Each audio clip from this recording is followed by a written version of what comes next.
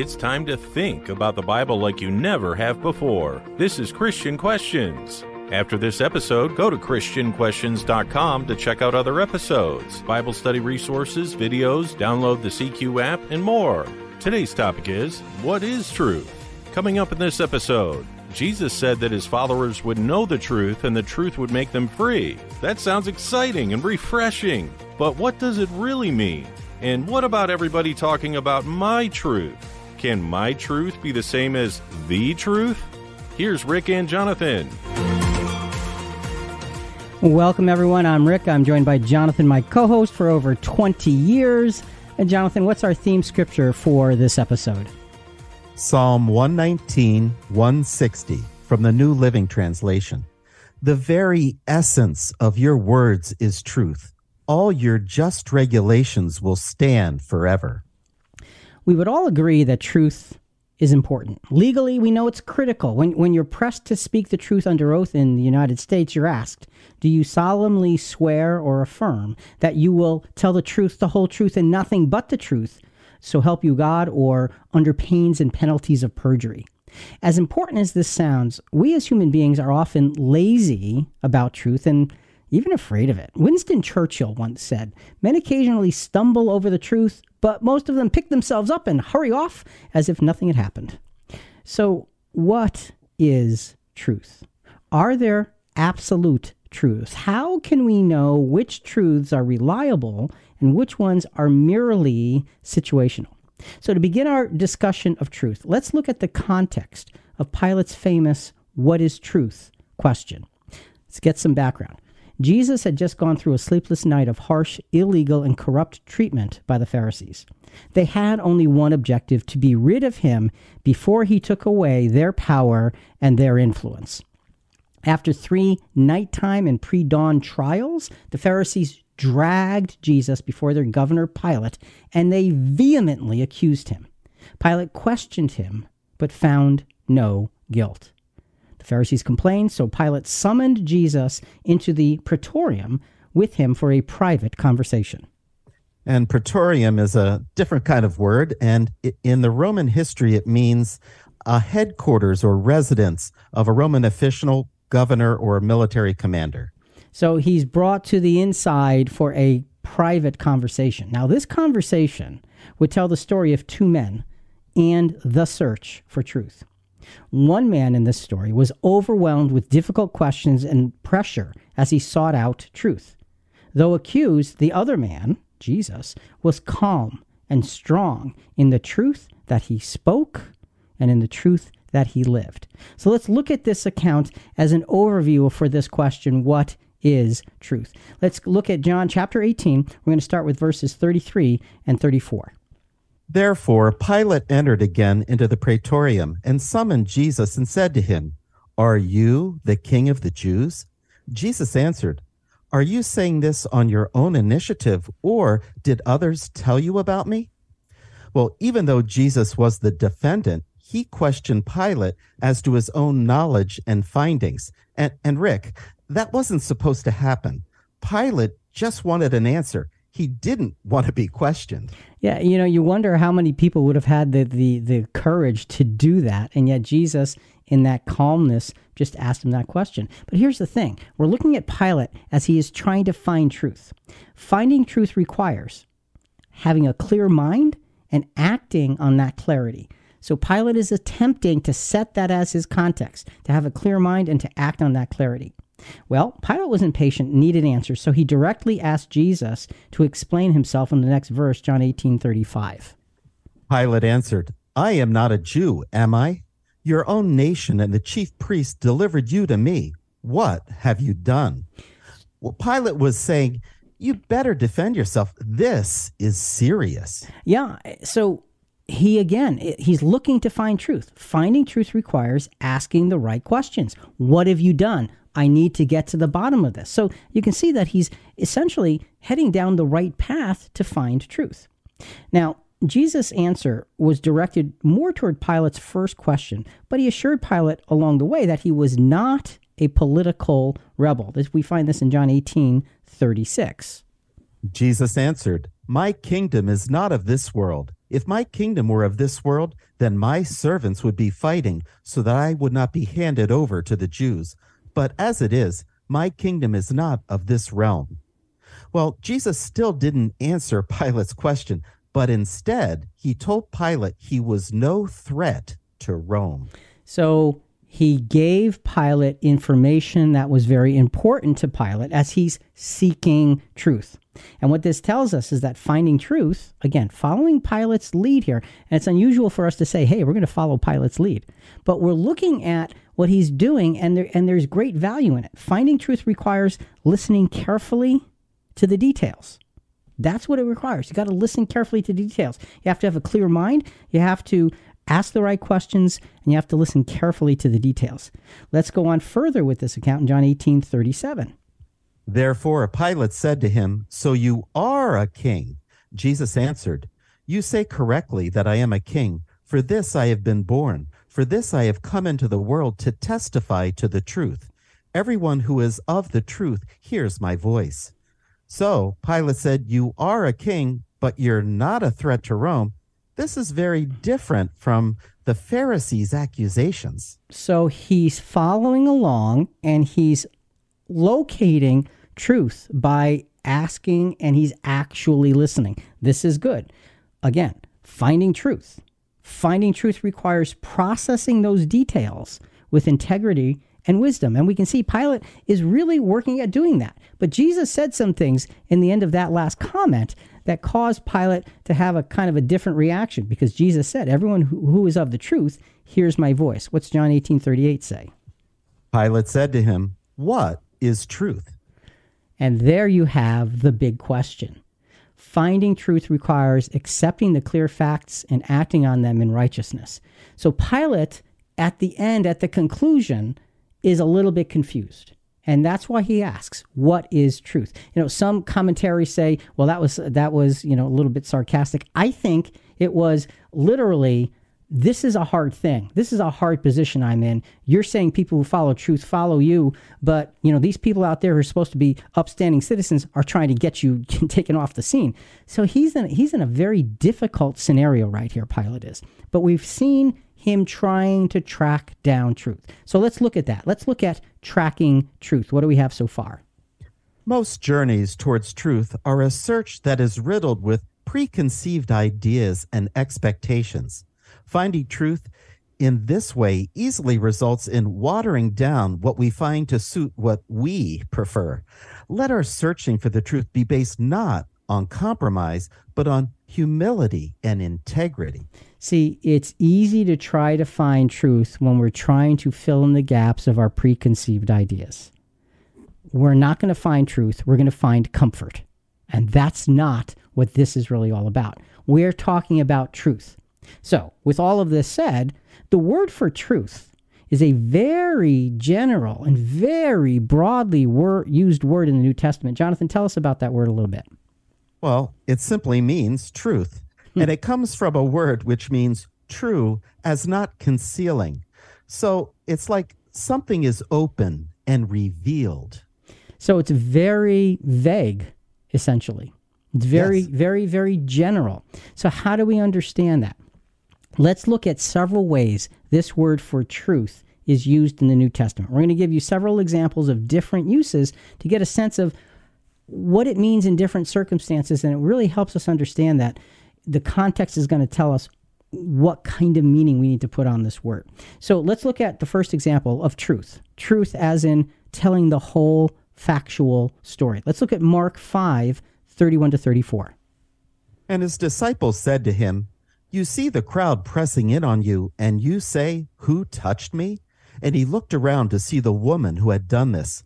But the woman, fearing and trembling, aware of what had happened to her, came and fell down before him and told him the whole truth. He said to her, 'Daughter, your faith has made you well.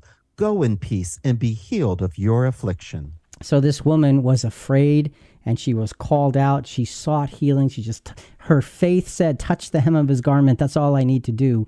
And Jesus had great compassion, but she spilled the whole truth because she was afraid. And Jonathan, this reminds me of raising our children, our three children. kids get into all kinds of issues, and then they have all kinds of troubles deciding, what do I tell mom and dad and what do I keep from mom and dad? And it's not necessarily an easy thing. One of the rules that we really worked at when our kids were younger was a rule of truth. And the rule went something like this. Okay, things happen in life. If you tell us the truth, we will not be angry no matter what it is that happened. We'll deal with it, but we won't be angry. But if you lie and we find out the truth later, that may be a different story. And the point was, draw the truth out so that you can deal with the truth, and not just deal with that one circumstance, but create a habit of putting the truth first. That's the kind of thing that we want to look at as we look at what is truth. Telling the whole story. That was a good example of that. Let's look at the next example of truth. Truth as in a foundational precept that can be confidently built upon. And this next scripture takes place when Peter was sent to Cornelius and his family to proclaim the good news to the Gentiles. Acts 10:34. Then Peter opened his mouth and said, upon a truth, I perceive that God is no respecter of persons. So it's an interesting formation of words. He says, upon a truth, I perceive that God is no respecter of persons. What he's saying is, I have seen with my own eyes what a vision has shown me before. And upon this truth, I understand that God is not limiting the gospel only to the Jewish nation. There's something far bigger than I ever thought possible. And he saw it, and he recognized it upon this truth, upon this foundational precept that I've seen with my own eyes. And Peter was given the keys to the kingdom in that way. He opened the door for the Gentiles because he was given that vision and that experience of the foundational precept of truth. Let's look at another example of how truth is used. Truth as in something greater and more comprehensive than the law of Moses. Now, this sounds odd, but let's go to the scripture. John chapter 1, verse 17. For the law was given by Moses, but grace and truth came by Jesus Christ. So you can look at that and say, wait, so the law of Moses wasn't true? No, that's not what it's saying. What it's saying, the law was given by Moses, but grace and the bigger truth, the comprehensive truth, was given by Jesus Christ. It was built upon the law, and it showed us something much, much more significant, and we'll get to this later on in the podcast. So truth as in something greater and more comprehensive than even the law of Moses. It just gives you a sense of, wow, there's a height and a strength there that's really hard to comprehend. The next use, truth. Truth as in something that is genuine and pure. Ephesians 4:24. And that ye put on the new man, which after God is created in righteousness and true holiness. True holiness. Okay, genuine holiness, pure holiness versus pseudo holiness versus partial holiness. True holiness. It gives you the sense of this is something big and comprehensive. And like you said before, something that's not concealed. It's very, very opened up and clear to everybody who sees it. So true as in genuine and pure. Let's look at another example. And you can see how many ways this word is used in this and the shades of meaning, but there's a profound aspect with each one of them. The next example, truth. Truth as in the full integrity of the pure message. And that's in Galatians 2:14. But when I saw that they walked not uprightly according to the truth of the gospel, I said unto Peter before them all, if thou, being a Jew, livest after the manner of Gentiles, and not as do the Jews, why compellest thou the Gentiles to live as do the Jews? Well, Paul was questioning Peter and telling him not to be hypocritical. Right. So he's saying they didn't walk according to the truth, according to the full integrity and the full purity of the message. So you see, truth has that aspect to it. And our final example, and there are others, but our final example for this podcast, truth as in the length and the breadth and the height and the depth of God's will and word. And John 8:32 tells us that. And ye shall know the truth, and the truth shall make you free. And as our regular listeners know, for almost 25 years, Christian Questions has shared the good news for all based on the ransom sacrifice of Jesus. There is a freeing because God has everyone's best interest in mind. There is no fear attached to truth. That's a beautiful way to put it. There is no fear attached to absolute truth, to God's truth. And as we go through this podcast, we will unfold that specific thought. So with all that we've already seen, one thing is already obvious. We need to set ourselves on a path of seeking truth, even at our own expense. If truth should be of such high value, how do we handle it when so many of us are focusing on my truth? Now we're getting into something here. This is a massive issue, as the idea that each of us can create, adopt, and proclaim our own irrefutable truth has become mainstream. Instead of exchanging thoughts, experiences, ideas, and deeply held beliefs, we now announce our truth and therefore expect respect and unequivocal acceptance. This not only breaks our ability to communicate, it severs us from seeking and holding higher truth. And Jonathan, before we go through this, I want to repeat one thing. Instead of exchanging thoughts, experiences, ideas, and deeply held beliefs, what do we do now? We now announce our truth, and therefore we expect respect, and we expect unequivocal acceptance. Something is wrong with that picture. And this has a lot to do with something called situation ethics. Webster's New World College Dictionary, Jonathan, situation ethics, what do they say? Well, situation ethics is defined as a theory of ethics according to which moral rules are not absolutely binding, but may be modified in the light of specific situations. So we look at that and say, wow, does that sound like the world in which we live, or what? Let's go to a soundbite from Prager University. This was from a YouTube video entitled, "There is no such thing as your truth." It's an interesting take on this.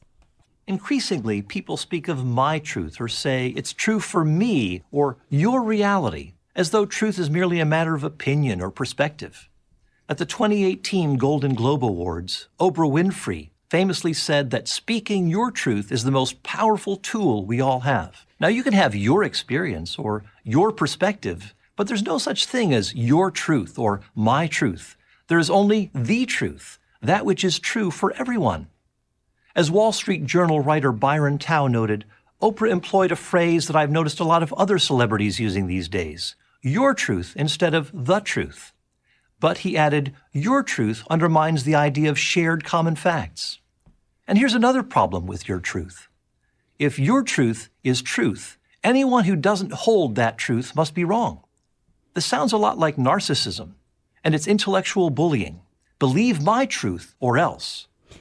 And Jonathan, there's some very powerful thoughts here. You know, the idea of shared common facts are now thrown out the window when I proclaim my truth. And people can say, but it's true to me and therefore it's my truth. I get that.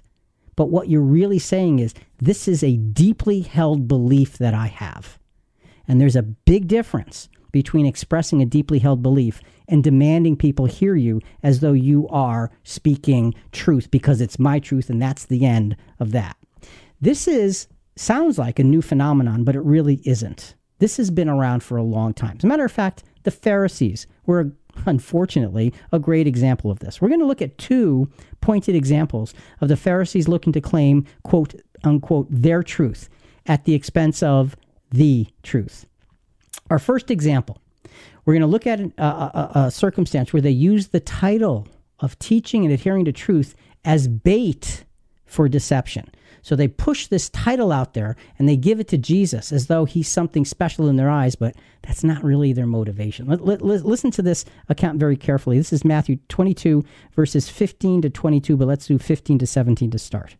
Then the Pharisees went and plotted together how they might trap him in what he said. And they sent their disciples to him along with the Herodians, saying, Teacher, we know that you are truthful and teach the way of God in truth, and defer to no one, for you are not partial to any. Tell us then, what do you think? Is it lawful to give a poll tax to Caesar or not? Now think about the way the scripture is written. They plot together how they might trap him. And they go to him and say, "Teacher, oh, you're so truthful, and you teach the way of truth. Do you want to really trap somebody who you believes that? I don't think so. This was just putting out bait." Here's the thing. You got to ask the question. When they're doing that, when they're saying that, what was their truth? Well, they were threatened and laid out a trap to ease that threat. That was their truth. We need to push this guy aside. Let's play on his ego. Of course, Jesus didn't have an ego. They didn't know that. Let's play on his ego so we can get rid of him. Let's go back to the verses and see how Jesus responds, verses 18 through 22 of Matthew 22. But Jesus perceived their malice and said, "Why are you testing me, you hypocrites? Show me the coin used for the poll tax." And they brought him a denarius. And he said to them, "Whose likeness and inscription is this?" They said to him, "Caesar's." Then he said to them, "Then render to Caesar the things that are Caesar's, and to God the things that are God's." And hearing this, they were amazed, and leaving him, they went away. Well, first, Jesus called them out. And second, Jesus answered so thoroughly that they were stunned. All right, they were. It was a stunning answer they would have never saw coming. But here's the question, Jonathan. What was their truth? They had no answer, but they also did not alter their truth. And they're like little children with fingers in their ears saying, "Nope, I'm not listening. You can't contradict my truth. We'll think of another way to get you." And they worked on it, and they worked on it. But see, their truth was, okay, we have no answer. It didn't alter their pattern, because their truth was, we can't answer him, so let's get out of here, and let's regroup so we can come after him again. This is not a truth that's based in absolute truth. This is a truth that's based in evil and pride and selfishness and all of those things.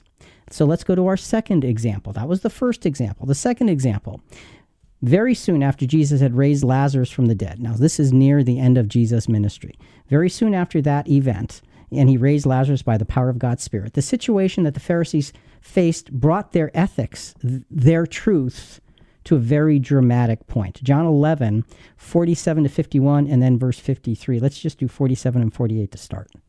Therefore, the chief priests and the Pharisees convened a council and were saying, "What are we doing? For this man is performing many signs. If we let him go on like this, all men will believe in him, and the Romans will come and take away both our place and our nation." Well, let's review, Rick. Jesus performed an amazing miracle, and they had evil and selfish motives because of that? It doesn't make sense. So let me ask you the question. What then was their truth? They had to stop Jesus. That was their truth. They ignored the bigger picture because their truth had its agenda. You see how our truth can contradict the truth and create such havoc. And it gets worse. Let's look at verses 49 and to 51. But one of them, Caiaphas, who was the high priest that year, said to them, "You know nothing at all, nor do you take into account that it is expedient for you that one man die for the people, and that the whole nation not perish."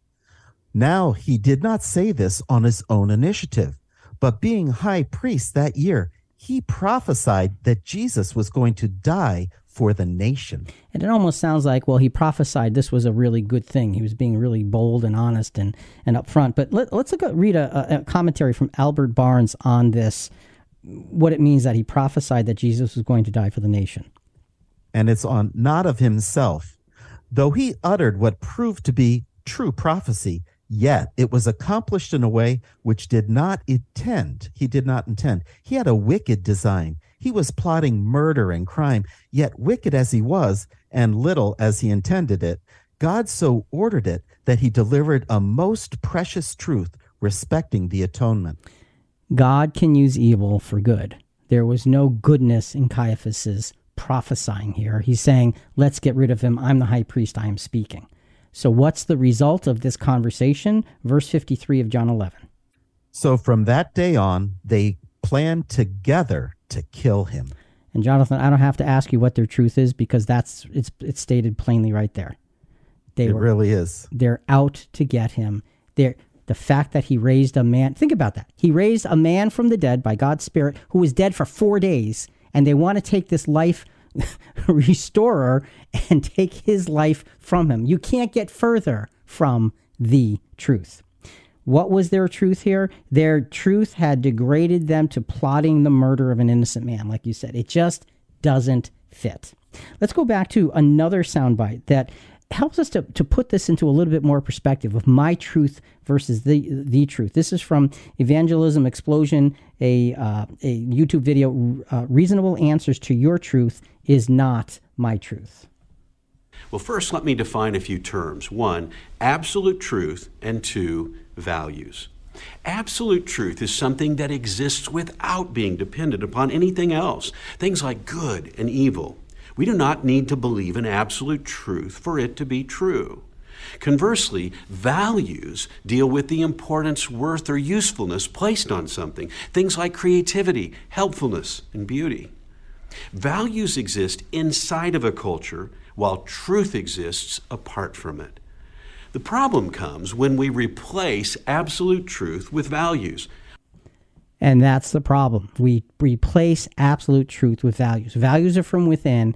Absolute truth is from without. It's bigger than us. It's before us. It's after us. It's around us, but we don't necessarily have to see it. And here's the thing about absolute truth. People seem to deny the existence of absolute truth, as the denial seems to give them freedom to think or say or do whatever they might feel or personally believe. However, isn't the denial of absolute truth existing a proclamation of what they believe to be an absolute truth? Let me give you an example. Jonathan, I'm here to tell you there is no absolute truth. Are you sure, Rick? I am sure. How can you be so sure? I am sure. There is no absolute truth. There is my truth. There are other people's truths, and we have to respect them. Well, didn't you just tell me an absolute truth? And see, that's the problem. When we get so emotional about defending my truth, what we're saying is we are presenting the fact that absolute truth exists. By denying it, we present it. And the thing is, absolute truth is bigger than us. So let's talk about it. Absolute truth, it's unchangeable. It exists above the fray of everyday life.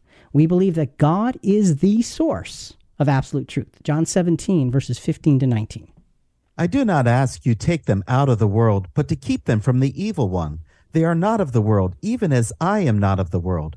Sanctify them in the truth. Your word is truth. As you sent me into the world, I also have sent them into the world. For their sakes I sanctify myself, that they themselves also may be sanctified in truth. And sanctified means to be set apart for a holy purpose, which is based on God's word. And we covered sanctification in detail in episode 1108. What 3 steps will get us to heaven, part 1. Go to christianquestions.com or the CQ app and enter the episode number into the search bar.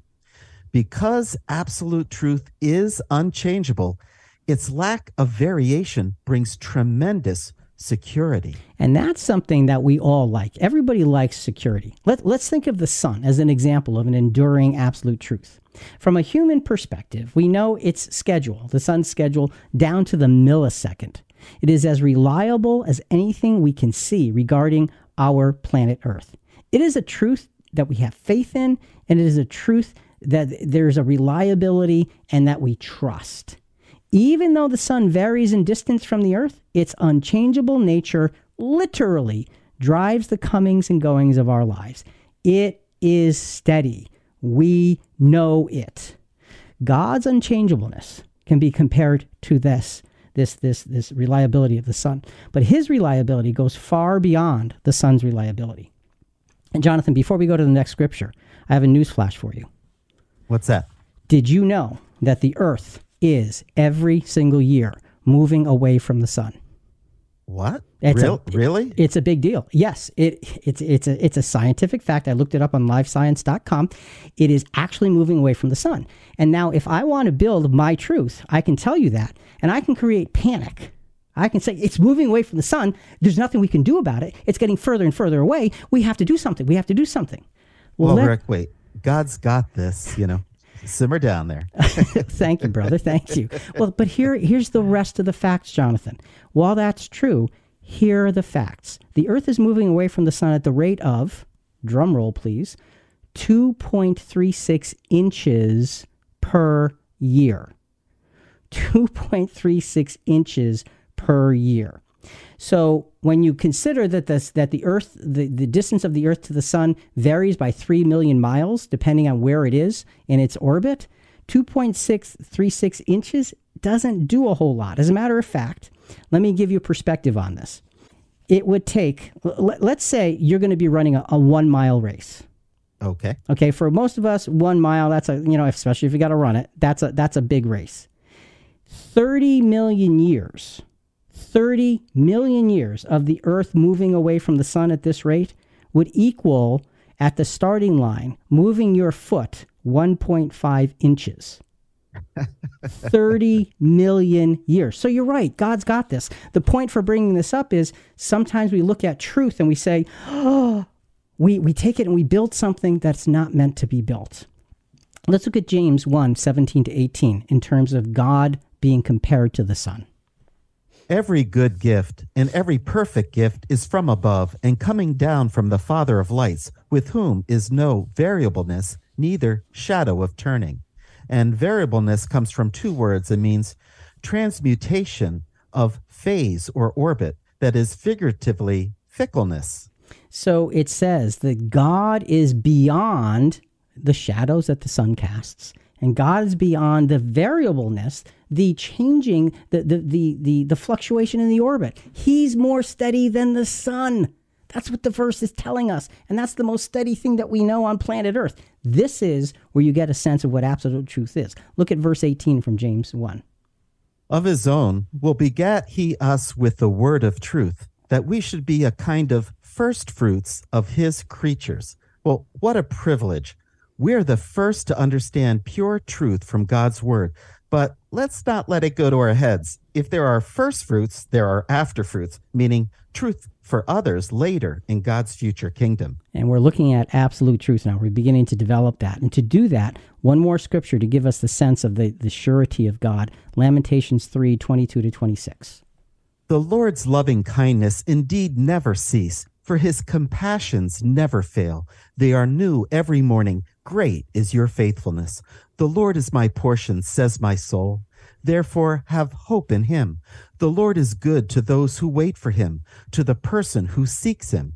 It is good that he waits silently for the salvation of the Lord. Great is God's faithfulness.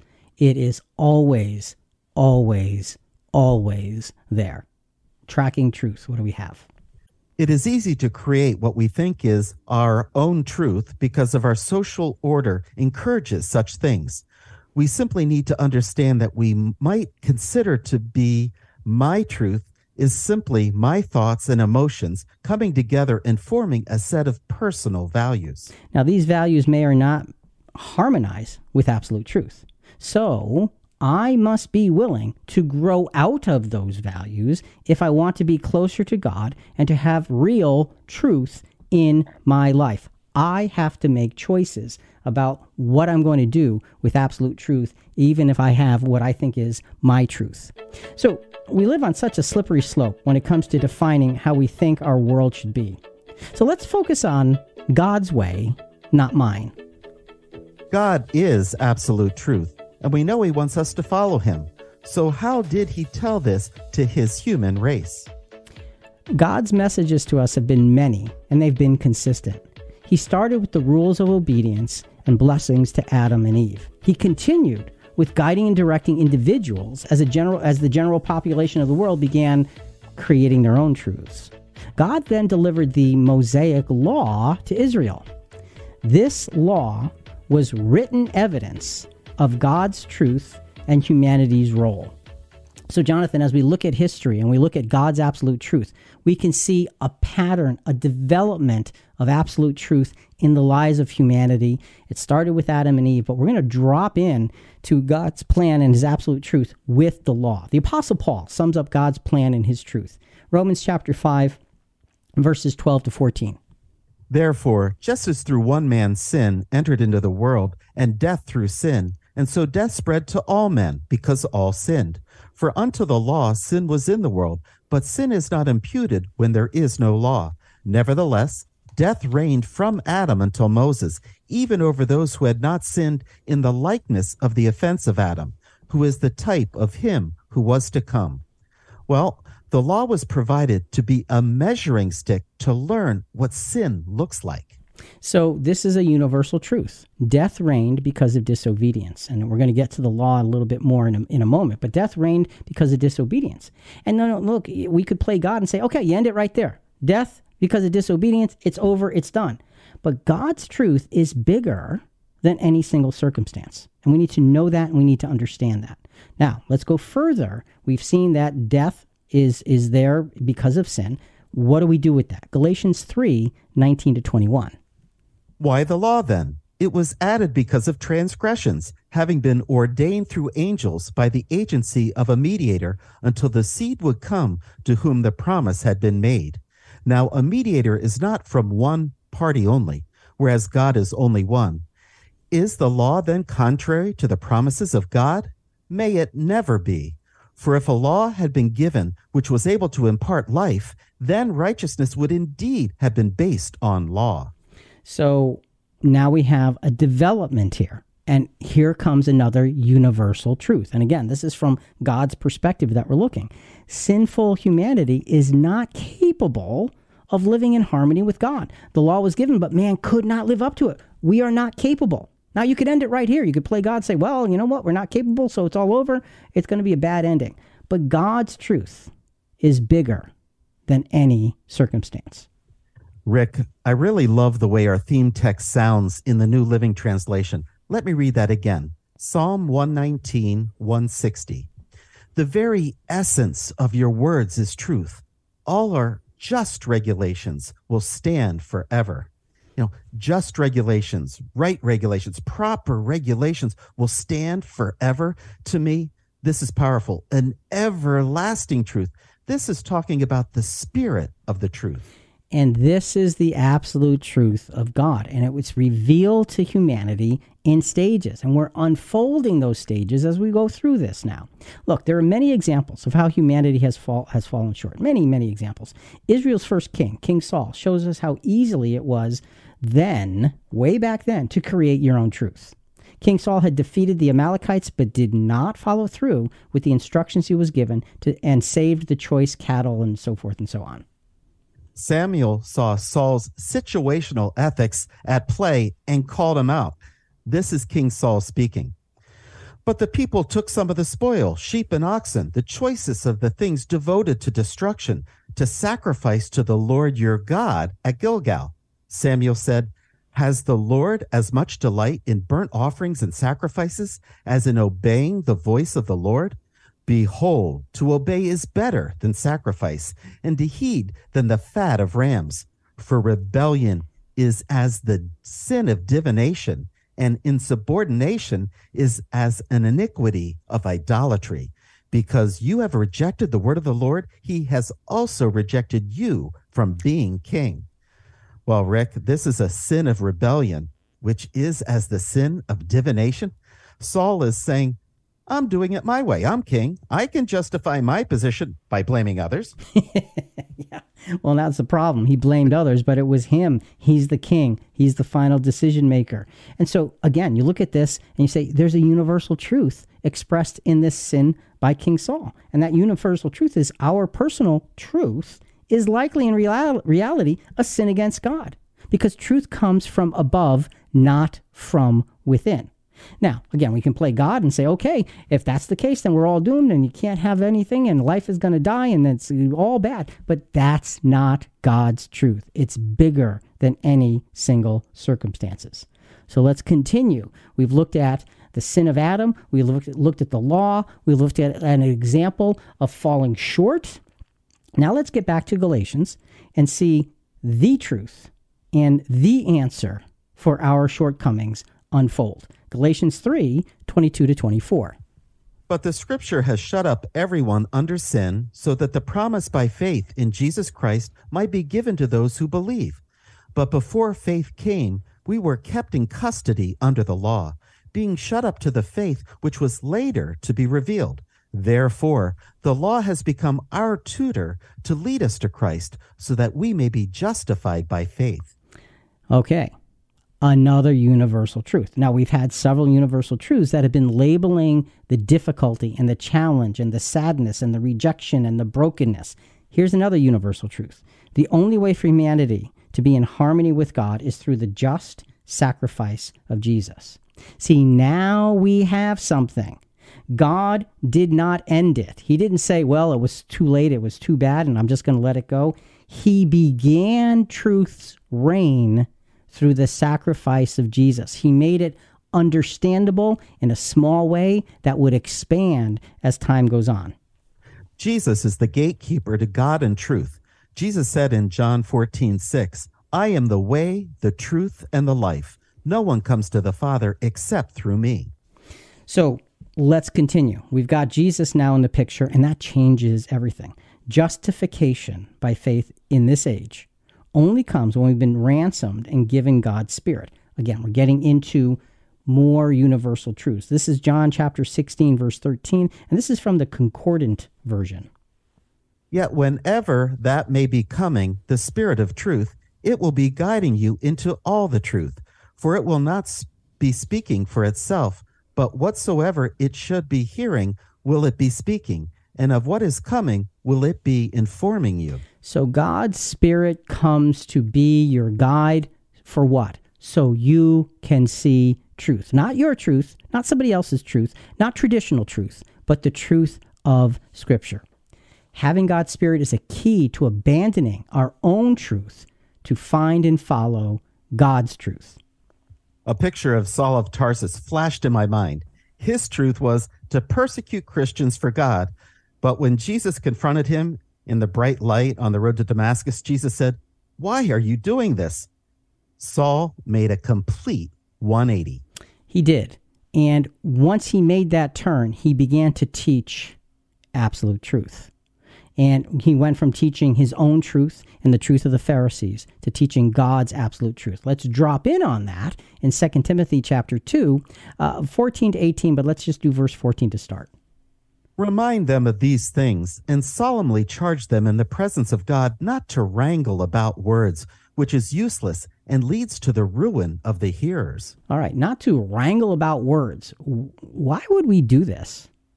Well, perhaps we might be confusing our truth with God's truth. Well, we have to be careful. We have to be careful. Perhaps that's what's happening.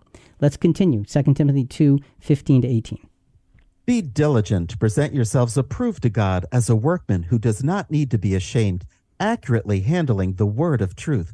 But avoid worldly and empty chatter, for it will lead to further ungodliness, and their talk will spread like gangrene. Among them are Hymenaeus and Philetus, men who had gone astray from the truth, saying that the resurrection has already taken place, and they upset the faith of some. Accurately handling the word of God's word, absolute truth. That's what we're tasked with. And obviously, it's not the easiest thing to do. We have to rise up to a level of being able to do that. We are certainly tasked with keeping God's sacred word of truth. We need to keep it sacred and separate from our own thinking.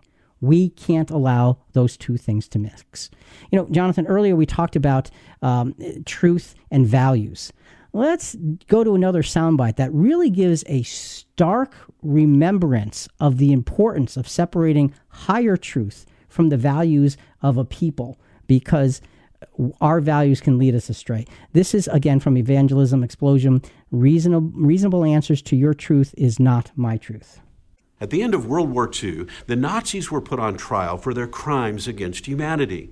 The defense they used to justify their actions was that they were just following the German law of the land. Jews had no value. They were not considered persons under the law, and therefore the taking of Jewish life was not a crime. Now, what did the prosecution use to combat this defense? They appealed to a natural law, a moral law, that all people have the right to life. They appealed to a truth that is universal, cross-cultural, that exists outside of whatever laws society may create. History shows us that when values replace truth and those values are taken to their end, mankind suffers horrific atrocities. So, if it was a moral law that convicted the Nazis, there must be a moral law giver. And Jonathan, that's such a powerful reasoning for us to look at, for us to wrap our arms around and say, there is something bigger than little Rick and his little truth. There is, and we have to put things in perspective. Universal truth, humility is required every single step of our Christian walk. And let's look at Psalm 25, 4-7.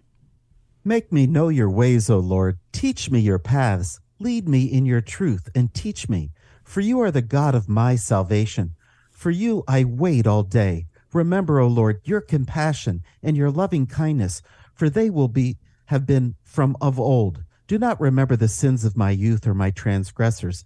According to your loving kindness, remember me, for your goodness' sake, O Lord. Well, Rick, this scripture is saying, I want God's truth to guide me every step of my way. So humility is required if we're going to follow God through Christ. Yeah, you don't say, make me know your ways, teach me your path, if you want to hang on to your own stuff. We need to be able to get rid of our stuff. That last soundbite, all of the scriptural reasoning, should be this warning sign to let go and let God. Let's rise higher than the things that our world is so tied up in. Tracking truth, Jonathan, what do we have? If we as Christians focus on that which comes from God and is higher than we are, we will be better enabled to dismantle our own, quote, my truth walls of self-promotion, end quote, and embrace God's absolute truths of life and peace. See, we build my truth walls of self-promotion. We build things around us and protect ourselves, and we feel kind of secure. We can't be doing that if we're Christians. Such a transformation away from this is not easy because it takes brutal honesty and spiritual courage. God's blessings will support us if we make this decision and follow after His truth. God's truth is broad and life-changing, while my truth is narrow and self-preserving. That sounds like an easy decision. So obedience, God's law, and Jesus' ransom are fundamental absolute truths. Where does this all lead us to? The beauty of seeing all these details from our vantage point is remarkable. As Christians, we are living thousands of years after the Bible was written. And with the help of God's Spirit, we can see how all of these things fit into the larger picture. Now, let's simply let God's word of truth speak for itself and show us where His plan, where His truth is bringing us. Rick, again, what is truth? Let's look at just one account in which the Apostle Paul lays out several thrilling details of the truth which is found in God and expressed through His plan. So as we go through this account, we're going to go to the first chapter of Ephesians. We're going to see the details of God's plan just jump out of these scriptures. So we want to, as we go through it, track truth. Tracking truth, let's get started. The present spiritual blessings of true Christians are gracious gifts from God Himself given through Jesus. Ephesians 1, 3-14 from the Weymouth translation. Let's begin with verse 3. Blessed be the God and Father of our Lord Jesus Christ, who has crowned us with every spiritual blessing in the heavenly realms in Christ. So as we're looking and tracking truth, what does it start with? Blessed be God. And then it talks about our Lord Jesus, because God has crowned us. Think about this. In this ridiculous little physical, imperfect human life, He's crowned us with every spiritual blessing. How can that be? That's a wonderful, wonderful opportunity. Blessed be the God and Father of our Lord Jesus. So let's go further. Tracking truth, what comes next? These loving and gracious gifts were all part of a master plan that God had in place from a time before time, when God had, through Jesus, counteracted Satan's evil power and opened up the opportunity for a glorious sonship. Ephesians 1, 4-6. Even as, in His love, He he chose us as his own in Christ before the creation of the world, that we might be holy and without blemish in his presence. For he predestined us to be adopted by himself as sons through Christ Jesus, being his gracious will and pleasure, to the praise of the splendor of his grace, and with which he has enriched us in the beloved one. One of the reasons we're using the Weymouth translation here is because it's so incredibly descriptive. It says in these verses, he chose us as his own in Christ, way back before we were. He chose the true church to exist in his mind. It says that he adopted us by himself as sons through Jesus to become sons of God. How? You can't get higher anywhere. These are absolute truths. And it says, such being his gracious will and pleasure. This is because God pours out his love and his grace and his wisdom and his power and his justice. It's all because he is so great. And it talks about describing it to the praise of the splendor of his grace. Jonathan, this is breathtaking, and it gets bigger. It gets bigger. Our next point from Ephesians in Tracking Truth. This grand grace-driven plan of God's was all possible because Jesus freely gave himself as a ransom. This plan was not one known by everyone. Rather, it was known by a select few. Ephesians 1, 7 through 9. It is in him and through the shedding of his blood that we have our deliverance, the forgiveness of our offenses. So abundant was God's grace, the grace which he, the possessor of all wisdom and understanding, lavished upon us when he made known to us the secret of his will. And this is in harmony with God's merciful purpose. You think about that for a moment. You have this incredible plan, and he says, when he made known to us the secret of his will. This is something that wasn't general knowledge. There were hints throughout time, and until Jesus came and gave himself as a sacrifice, the unfolding of this wasn't clear. But it says, through the shedding of his blood, we have deliverance. That's the only way. This is abundant truth. This is abundant grace from God. He's the possessor of all wisdom and understanding, and he lavished this gift on us. He didn't have to. This is God in his absolute truth. Jonathan, it's big, it's magnificent. It deserves our attention. It deserves our focus. It deserves our loyalty. It deserves our all. And wait, it gets even better than this. Again, tracking truth, what's the next point? This plan would be known by everyone, but all in due time. Ephesians 1:10.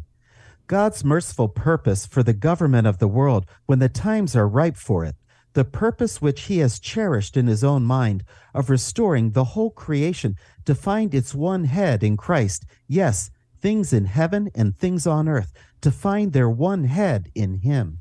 So what this verse is saying is, for the governments of the world, when the times are ripe, we'll see Jesus as the head. So it shows us worldwide redemption. It shows us that, plain and simple. Interesting thing about the Weymouth translation in this verse. This translation adds the phrase, quote, the purpose which he has cherished in his own mind, unquote. Well, the Greek words now don't support this phrase. They don't support it. It's not translatable from the words. We want to look at this phrase as an appropriate and added thought based on what the previous verses already said. God lavished upon us an understanding of an ages-long secret that was fundamental in bringing his plan to fruition. And so when Weymouth adds that phrase, he's reiterating the beauty and the magnificence of God's plan. And I just think that is a wonderful, inspiring thought. You have this, and the governments, everybody is going to see Jesus as their head. That's beautiful. It is. But he doesn't stop. The apostle doesn't stop here. Let's track truth for the next piece. This amazing plan had given favor to the Jewish nation first, and those of that nation were first privileged to have the lineage and anticipation of Christ with them even before he came. Ephesians 1, 11 and 12. In him, we Jews have been made heirs, having been chosen beforehand in accordance with the intention of him whose might carries out in everything the design of his own will, so that we should be devoted to the extolling of his glorious attributes, we who are the first to fix our hopes on Christ. What a privilege it was for the Jews to be able to see him first. And they had that promise for thousands of years. They had that promise given to them right from the seed of Abraham, actually right from the sin of Adam. We won't go into all the details on that, but the promise was always there. And they were privileged to have Jesus be among them, to have Jesus be their kinsman. They were privileged to be the first called. And that's what the apostle is saying. You see the beauty and the privilege that we as a nation have had? We had Jesus right in our midst. Now, of course, when Jesus was there, Apostle Paul, not so much. He was diametrically opposed to him. But you see his adulation over how God's plan unfolded. And once he understood it, boy, did he teach it. Let's go continue with Ephesians 1:13, tracking truth. What's coming next? Again, by grace, this amazing plan would open the door for people of all nations to have the privilege of God's own influence working in them. Ephesians 1:13. And in him you Gentiles also, after listening to the message of truth, the good news of your salvation, having believed in him, were sealed with the promised Holy Spirit. Well, they were on the outside, but now they're not.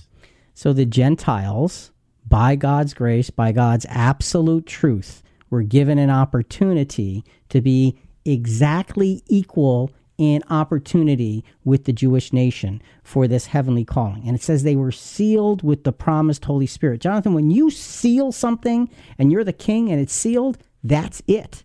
It's final. It's a done deal. It is. It is. And this is the absolute truth. Folks, when we look at God's absolute truth versus our little piddly truths that we protect ourselves with, we build those walls around us because I want to be able to say what I want to say. Look at God's absolute truth in relation to that and say, you gotta laugh at ourselves and say, wow, we really are off. Let's take the walls down and let God's absolute truth help us cope with all aspects of our lives here and now. Last piece, we're going to go to Ephesians 1:14, tracking truth. What's it going to tell us? God's own influence in the individual lives of Christians was and is the guarantee of a heavenly inheritance for the purpose of glorifying God himself, Ephesians 1:14, that the Spirit being a pledge and foretaste of our inheritance in anticipation of its full redemption, the inheritance which he has purchased to be specially his for the extolling of his glory. So what an amazing plan, Rick. I'm sorry. So you're right. It is an amazing plan, and here's what it says. The Spirit being a pledge, a foretaste of our inheritance. Think about God's Spirit. You know, you have the picture of the body or Christ, the bridegroom and the bride being the church. Think of the Holy Spirit as the engagement ring that Jesus gives to the church. This is his promise of being the bride, the promise. It's saying, I will not forsake you. This is my promise. God's Spirit is that promise. That's how big it is. That's the absolute truth of what God's plan is. And folks, whatever your truth you think may be, it cannot hold a candle to the burning flame of the light that we see here. So let's go back to where we started. Remember we were talking about Jesus and Pilate? Well, Jesus told Pilate that his kingdom was, quote, not of this world, unquote. Jesus knew that the truth of God's ultimate plan was for a new heavens, a new system of governing, and a new earth, a renewed environment for humanity. Jesus was and is given dominion over that world. And you know what? That is the truth. Let's look at a prophecy, just one prophecy in relation to this. Daniel chapter 7, verses 13 to 14. I kept looking in the night visions, and behold, with the clouds of heaven, one like a son of man was coming, and he came up to the Ancient of Days, and was presented before him. And to him was given dominion, glory, and a kingdom, that all the peoples, nations, and men of every language might serve him. His dominion is an everlasting dominion, which will not pass away, and his kingdom is one which will not be destroyed. Amen. To God be the glory. His kingdom is one which will not be destroyed. Folks, that's absolute truth. let's not fool ourselves when we look at ourselves. Let's look at the scriptures and say, God's plan, God's truth, God's way, God's will, God's power, God's wisdom, it's all bigger than we are. One last tracking of truth, Jonathan. Let's wrap this up. Let us let go of all forms of my truth and choose to instead cling to only God's absolute truth, which is found in the Bible. Salvation for all, coupled with eternal peace and harmony, are pretty big truths to bank on. Anything less than God's truth is not only temporary, it is incomplete and destined to disappoint. And you shall know the truth, and the truth shall set you free. Not my truth shall set me free. God's truth will set us free if we are willing to put God's truth before us, no matter what. Folks, we've been looking at this subject of truth, and we are stuck in our world, in this fiction of having our own truths and banking on them and demanding respect. Rather, we should say these are beliefs. Let's look higher. Let's look outside of ourselves, because God's truth comes down from above and will bless all mankind. You can't get a better absolute truth than that. Think about it. Folks, we love hearing from our listeners. We welcome your feedback and questions on this episode and other episodes at ChristianQuestions.com. Coming up in our next episode, how strong are my relationships? Part 1. Talk to you then.